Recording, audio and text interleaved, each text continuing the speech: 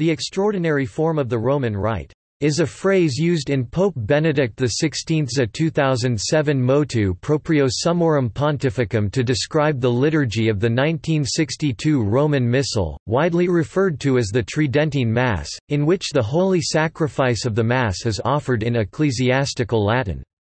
The phrase distinguishes the liturgy of the Missal issued by Pope John XXIII in 1962 from that of the Missal revised by Pope Paul VI in 1969, the ordinary form, which obviously is and continues to be the normal form, the forma ordinaria, of the Eucharistic liturgy.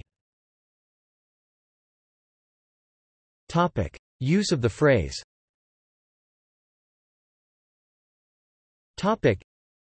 In the first article of the motu proprio, Pope Benedict designated the 1962 form as an extraordinary form of the Church's liturgy, and as an extraordinary expression of the same lex orandi of the Church. And in his accompanying letter to the bishops he said that the 1962 Missal will now be able to be used as a forma extraordinaria of the liturgical celebration. The full text of Article 1 of the motu proprio is Art 1. The Roman Missal promulgated by Pope Paul VI is the ordinary expression of the lex orandi, rule of prayer, of the Catholic Church of the Latin Rite.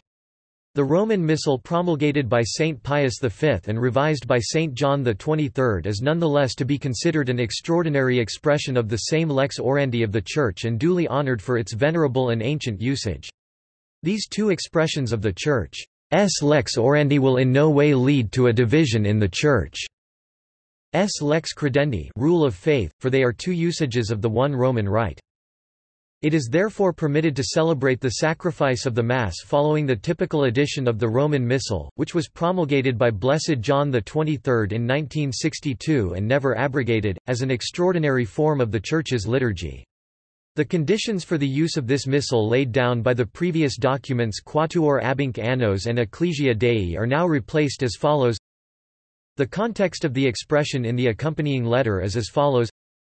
The last version of the Missale Romanum prior to the Council, which was published with the authority of Pope John XXIII in 1962 and used during the Council, will now be able to be used as a forma extraordinaria of the liturgical celebration.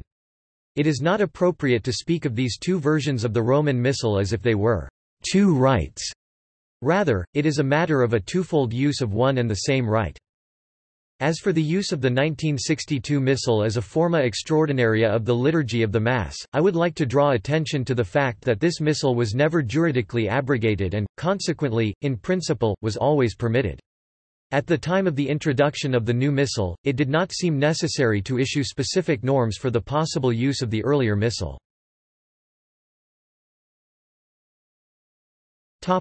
References.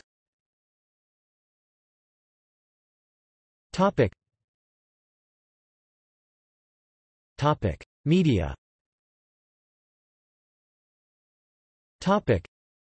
The Extraordinary Form of the Mass, Explained German. See also